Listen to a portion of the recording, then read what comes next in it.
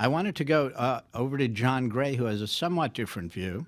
Many of you have read his books, seen his writing in a variety of publications. He's now formally Emeritus Professor of European Thought at the London School of Economics. John, a few thoughts on the survival of the euro? Thank you very much. I think over the medium term of 10, 15, possibly 20 years, it can't survive. Of course, it has been stabilized through the crisis of the last year or so, and many supporters of the euro, going back 20 years when I heard a talk by Oscar Fischer stating this view, anticipated that there would be great crises and argued that the result of the crises would be to strengthen the euro. So for supporters of the euro, this is not anything new. But I don't think the euro has been strengthened. It's been stabilized at the level of the currency and the banking system, but at enormous social and human and economic cost in the Mediterranean countries.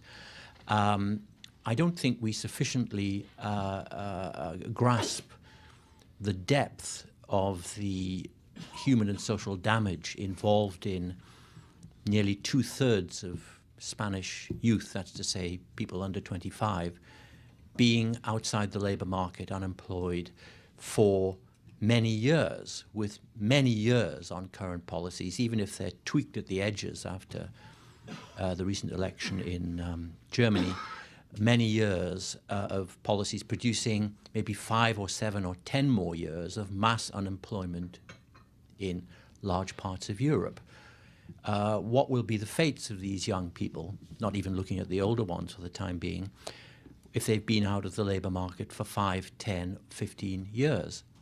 It's a recipe, I think, for profound social alienation and ultimately for political instability. But the ultimate reason why I don't think the euro can survive is that, as supporters of the euro constantly remind us, it'll only work with banking union, and ultimately banking union, fiscal transfers, all the rest of it can only work with political union. And I don't think a political union in a Europe of this size, a eurozone, a euroland of this size, maybe if it was smaller, if it had stayed smaller, if it had been a monetary union of a few closely similar countries, it could have endured and possibly or possibly not turned into a political union. But at the size that it is now, with the membership that it has now, I think there cannot be anything like a functioning democracy. And more generally, although I'm no fan of the nation state or of nationalism, the lesson of the last decades and of much of the last century is that the upper limit of democracy and also of political legitimacy is the nation state. There are a few multinational nation states left in the world, Canada, Spain, Belgium, the United Kingdom, but they're all relics of monarchy or empire. There are no functioning transnational democratic institutions, and I don't think there will be. Now, of course, you can take the view that we can't know in advance what's possible or impossible. If something looks impossible, we should test it in the experimental laboratory of history. That's been a disaster throughout the 20th century. I don't think this promises to be different, where Europe is a zone of peace. One of the achievements of the European Union in its earlier phase was a long period of peace. It was built largely by the people who supported it, primarily, and before it was an economic union as a means of peace. But we've also seen in more recent times that when conflict breaks out in the European continent, as it did in the Balkans, the European institutions were powerless to intervene unless there'd been an intervention by American armed force, unless American power was exercised as it was.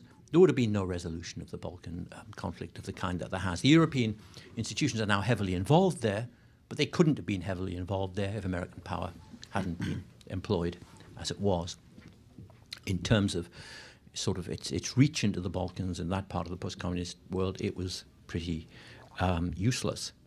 So I think my view is it can't survive. Just to speak of my own country,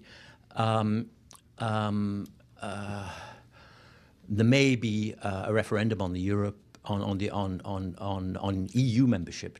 On EU membership, I don't think there are any practicable political circumstances in which Britain could, in any foreseeable time, join the euro. I think that's off the agenda, probably permanently. Equally, however, it's quite feasible that if there is a referendum, and there'll only be a referendum at the moment because Labour has declined to commit itself to a referendum, if another coalition is formed with the Conservative Party in the dominant seat, if there is a referendum, I think it could well not deliver the result of an exit result. That's to say, to put it the other way around, I think the preference of the British voters might be to remain semi-detached and not to decide. So in that case, there might be a relatively narrow win. So the preference of the majority, the British majority, and of thereby, ultimately, of the political class, I think, is to remain semi-detached. And in that context, whatever happens in Europe, and if Europe does become more integrated prior to what I view as an eventual collapse, Britain will become more semi-detached as Europe becomes more integrated. Whatever happens in Europe, Britain will not take part in the experiment.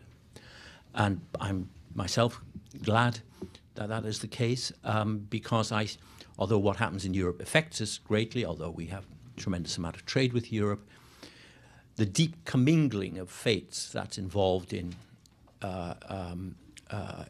joining a project of political union, which I regard as essentially impossible of achievement, I think is one which the British public, the British voters will reluct from and will continue to reluct from, partly because had we been in the euro, had we joined, as for example Blair is one of his many visions by which he was intoxicated, was that after we'd joined the United States in a quick war of weeks or 2 or 3 months in Iraq, and Blair had been swept through Baghdad with flowers thrown over him and so on, he would come back.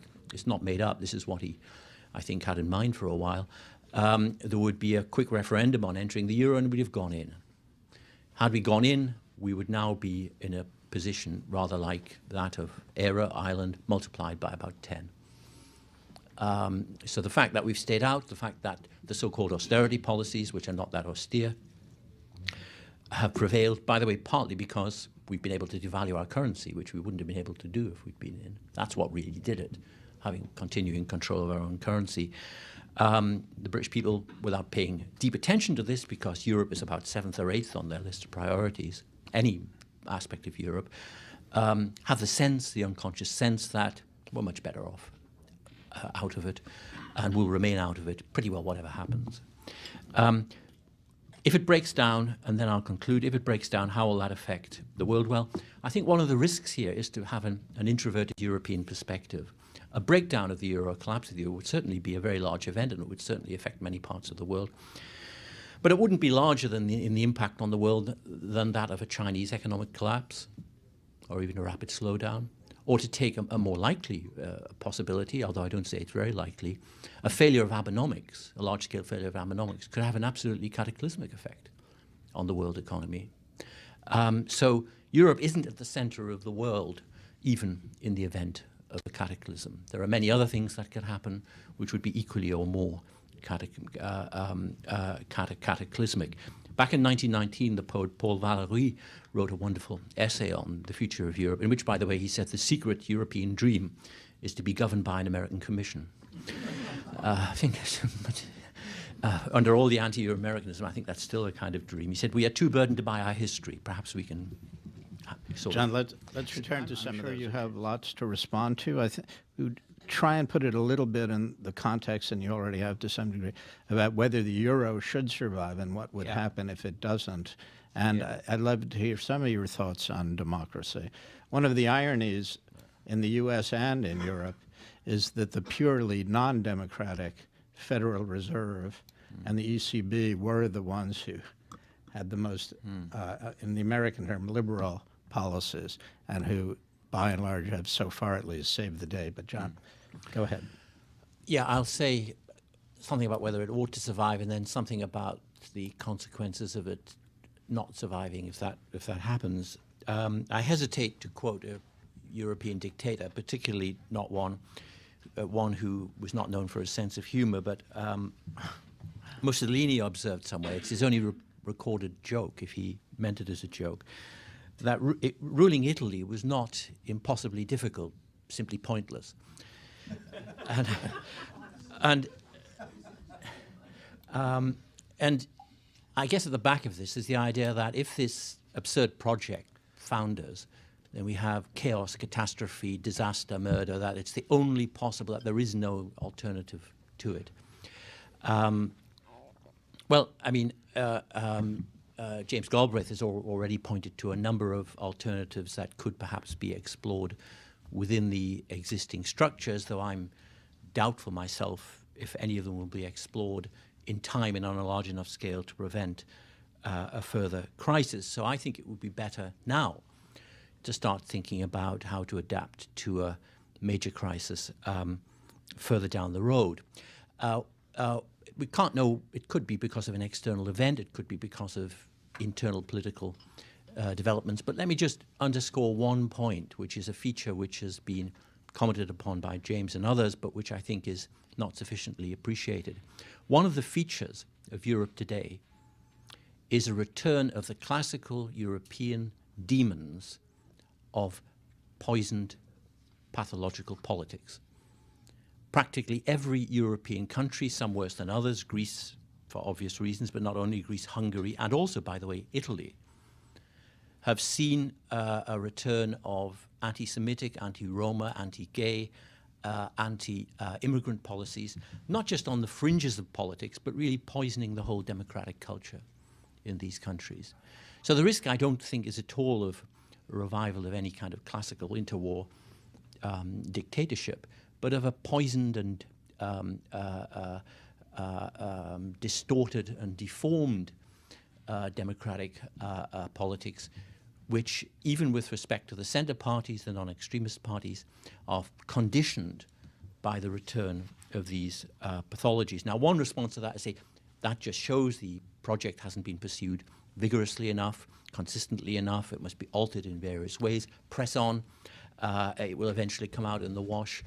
I think not. I think the depth and profundity of the youth unemployment, of the social alienation, of the fact that in some countries recruitment into the far-right parties is fastest among the young and is often mediated by the internet, is something we should be well aware of. How does that affect Britain's position?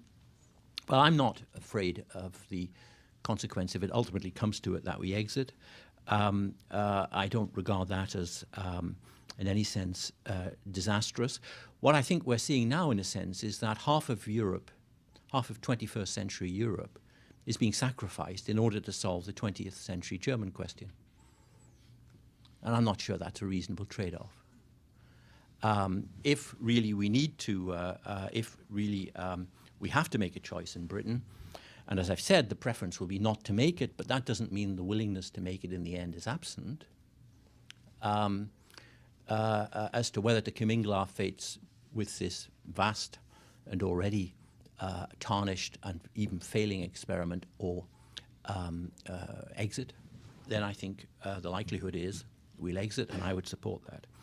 A final point is Europe doesn't have 30 or 40 years in which to study its own navel and comment on the changes that may or may not occur because of relatively short-term and inconsequential changes in European politics. The rest of the world is changing much more rapidly than that. Back in 1859, John Stuart Mill, in his book on liberty, wrote in the introduction of European dynamism, I think he used the word energy, and Chinese stationariness.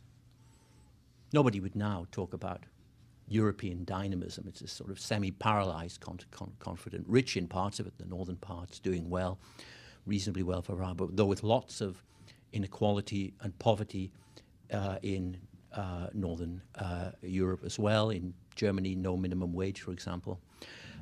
These are all problems which people say will be addressed, but no one could describe Europe as being convulsed by dynamism, or China as being languishing in the depths of lethargic stationariness.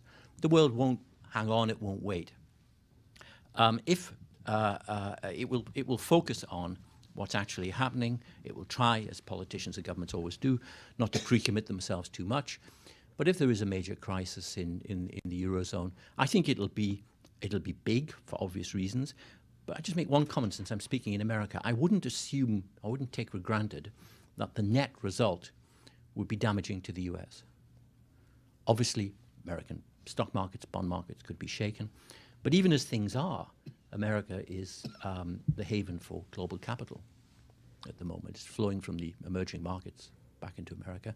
If there was a major crisis in Europe, that could even accelerate that rate. I think the American experiment, so to speak, of building a genuine nation state, which Europe will never be, has produced something resilient enough that actually, on balance, the net effect could actually be benign in the case of America. So I think we're not in the early stages or the middle of a highly of an experiment which has problems, which is tarnished, which is difficult, but nonetheless will go on. We're in a period of artificial stasis and of artificial stabilization of institutions that are essentially unworkable.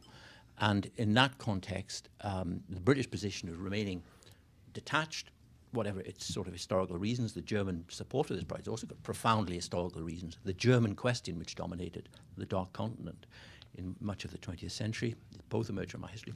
I think that position in Britain has turned out to be, not through any excessive wisdom on our part, but has turned out to be the right one that we've adopted. So whatever will happen, we will remain on the side. And European Germans and others may say that's a great tragedy. If so, it's one we can live with. Final thoughts? Yeah, just very briefly. I guess one of the interesting features of the last 5 years is that an integral component of the European project, which was there from the start, has been shredded.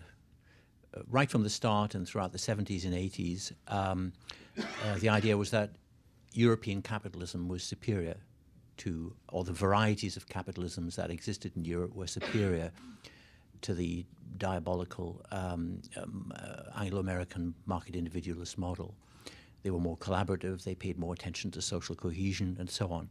Well, no one could say that now, whether even in the case of Germany, and certainly not in the case of the peripheral countries. So the attachment of the left to a European project is wholly anachronistic, as indeed the project itself has become, partly for the reason that's just been said. When a government in a founder-member European country like the Netherlands says, welfare state's over, welfare institutions are over, at a time when tens of millions of Europeans are suffering fairly extreme forms of hardship with no prospect, no reliable prospect, will-o'-the-wisps emerging from the intricacies and labyrinth of German politics, but nothing more of any fundamental change of policy. I think it's clear that that's gone. So that the notion of Europe embodying a higher, a better, a more intelligent, a more humane, a more socially inclusive form of capitalism is gone. And I think that's one of several realities we should accept. And here, in this respect, I do agree with Emmanuel. I think this is one of those periods in history, one of those moments in history, where what we ought to do, what enlightened opinion ought to implement, what can be done, what tweakings and reforms can occur, are really of secondary significance to what is actually happening and is likely to happen. Freud, in one of his wise observations, said it is only in logic that contradictions are forbidden.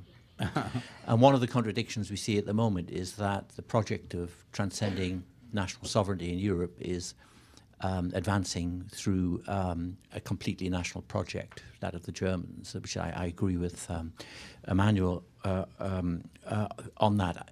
I think what I would just want to emphasize is it's not that I want the project to collapse, it's that large-scale projects like the European project, which run into insoluble difficulties, are never rationally dismantled.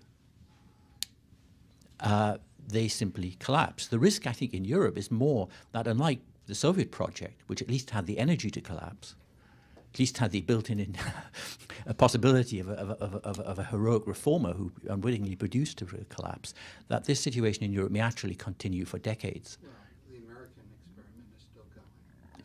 Yes, but Europe is not America. One of the fundamental errors of American opinion is to assume that Europe can recapitulate American nation building. This is a fundamental error, and I think one of the great challenges in America as the crisis develops, and here I do agree with Emmanuel, is to recognize that that was always mistaken.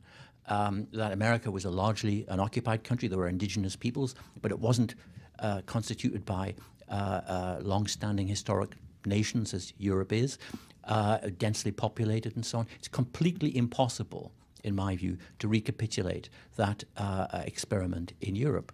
And I think as long as Americans think that it can be recapitulated, they'll be blind to what's actually going on in Europe.